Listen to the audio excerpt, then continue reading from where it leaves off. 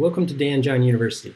The first thing I want to show you is how our workout setup selection works.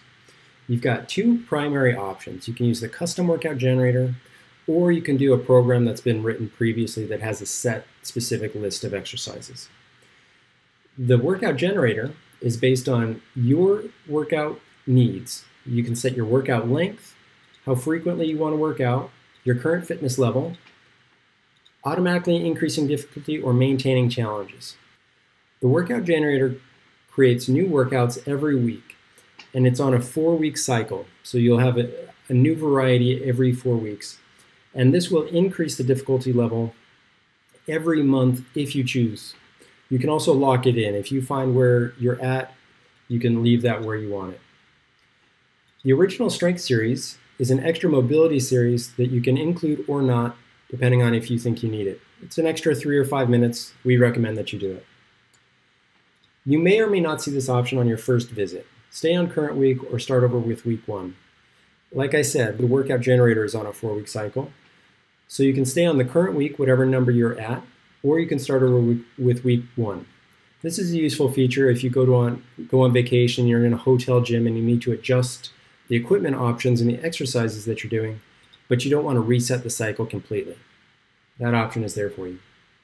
Then you get into selecting your equipment. And this is one of the key features of the workout generator, is you can set it to whatever equipment that you have, and the exercises that are presented will match your equipment. So I don't expect you to have a cable column machine at home, so you don't need to click it. But if you have access to it at the gym, you can use it there. Select the equipment that you have access to, and then again, this is another option that you may or may not see, preview changes. If you've selected a workout in the past, you can preview the changes that you're about to make so that you don't overwrite anything that you're not ready to commit to. You can also just choose Select Program immediately if you know you're ready to begin. Once you click Submit, you'll be directed to the workouts page. I'll have another video explaining how this works in detail. Let's go back to the workout setup for just a minute. The other series of programs that you have access to are Dan's pre-written specific programs that have been tested and tried over years, and we know they work really well.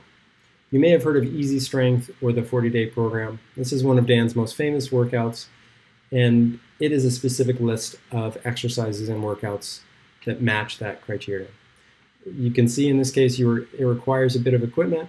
Some of the other programs do not require very much equipment. The Big 21 program only requires a barbell. In each program, once you click on it, you can see a summary, you can see the duration, difficulty level, and so on. Another key feature of the workout setup is the filter tool.